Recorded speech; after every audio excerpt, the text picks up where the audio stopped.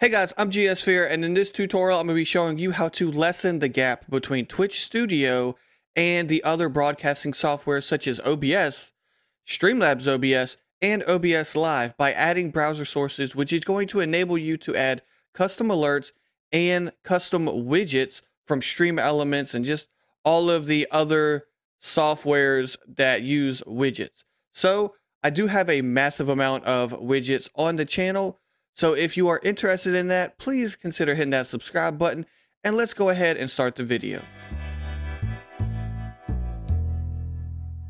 Okay guys, what we're going to do first is we're going to go to streamelements.com and we're going to link our Twitch if you have not done so far. Now it is completely legit. It's safe.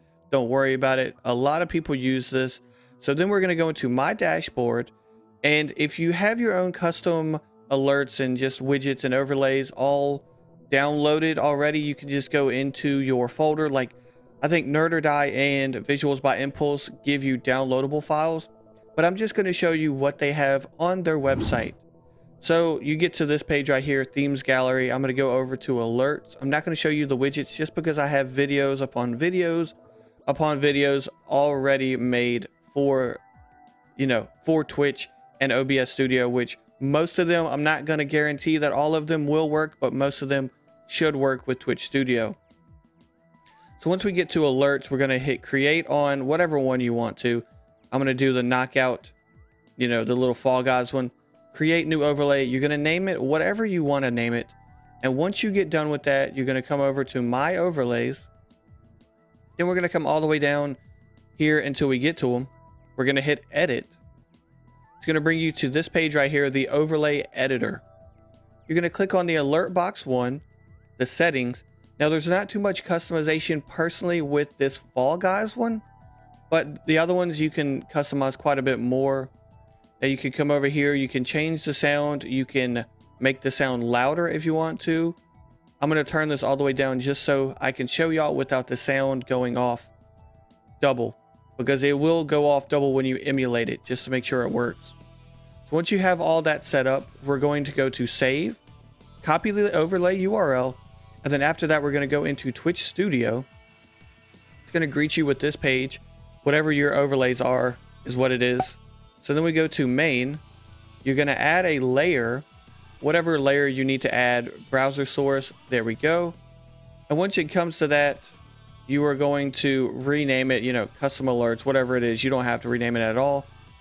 So then we're going to come to the right side of the screen and plug in that Streamelements overlay URL that we just copied a minute ago. And then we're just going to hit refresh. And the problem I had with this custom alert or this personal alert was the fact that I'll show you real quick just so y'all can see. The problem I had was the fact that it wasn't showing on the screen. So it's like all the way there.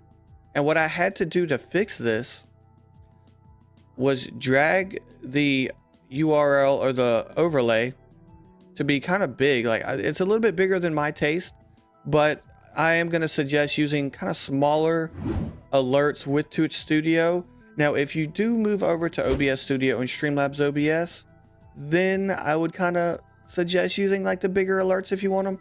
But Twitch Studio just doesn't do as good with the bigger alerts. So there we go. As you see, it's all fixed. It works now. You are all good. The same method will work for widgets. Now, I can't guarantee every single widget that I do have in the playlist above is going to work for you, but quite a bit of them are going to. Hey guys, thank you so much for watching the video. Let me know in the comments if this video did help you. Also, let me know in the comments if you want any more tutorials on the Twitch Studio stuff. I personally still use the OBS Studio, but I know a lot of people that are starting to use Twitch Studio just because it's extremely easy. So if you are not subscribed to the channel and you think that this channel could help you out, please consider hitting that subscribe button, the notification ding, and I will catch you guys in the next video, which I'm going to show you guys the playlist for the widgets just to help y'all out. So thank y'all again, and peace.